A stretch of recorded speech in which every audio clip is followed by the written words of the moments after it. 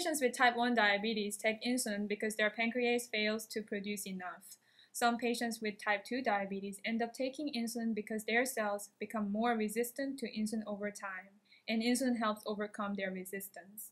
Insulin is a naturally occurring hormone secreted by pancreas.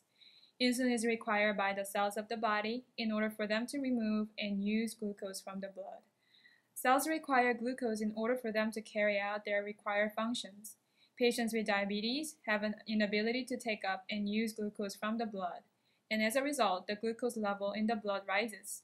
By increasing the uptake of glucose by cells and reducing the concentration of glucose in the blood, insulin prevents or reduces the long-term complications of diabetes, including damage to the blood vessels, eyes, kidneys, and nerves. Insulin is administered by injection under the skin. The abdomen is preferred because absorption of the insulin is more consistent from this location than other locations. There are 3 sources of insulin. First one is animal insulin, which is extracted from the pancreases of dead pigs and cattle. Bovine insulin is derived from cattle, and it is different from human insulin by only 3 amino acid residues. Porcine insulin is derived from pigs, and it is different from human insulin by only 1 amino acid residue. These are oldest type of insulin and have been used for more than 80 years. Both porcine and bovine insulin work fine for the majority of patients. However, some patients have allergies or reactions to the foreign proteins. These patients should only use human insulin. Second is human synthetic insulin, which is made by recombinant DNA technology. Human insulin is grown in the lab inside common bacteria like E. coli and yeast. Human synthetic insulin was developed to increase the supply of insulin worldwide.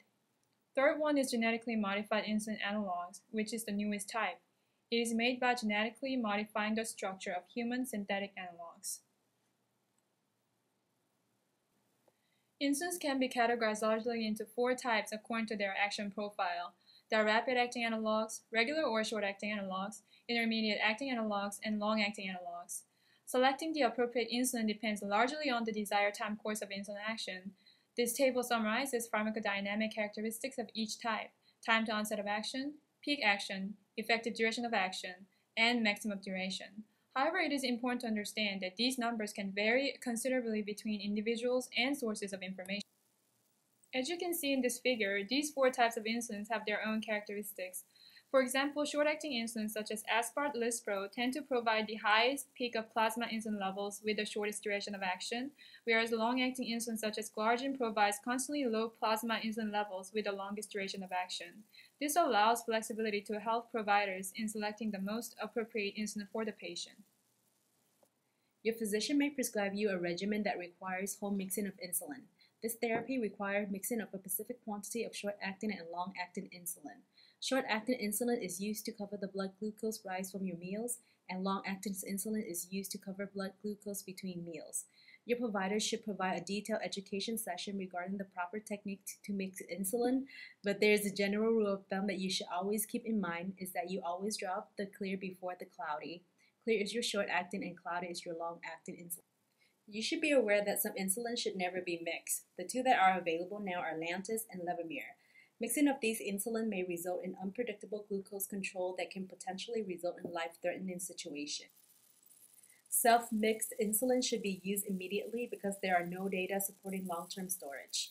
When in doubt, consult with your healthcare providers. Last but not least, how do you store insulin? Insulin can be stored at room temperature for up to 4 weeks. You also have the option to refrigerate insulin. However, injecting cold insulin can be painful. Therefore, it is advised to store the insulin you are currently using or the opened one at room temperature while storing your extra unopened vials in the refrigerator until the stamped expiration date.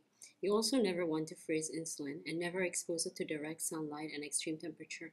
So avoid storing your insulin in places such as your car where there is a huge variation in temperature and direct exposure to sunlight.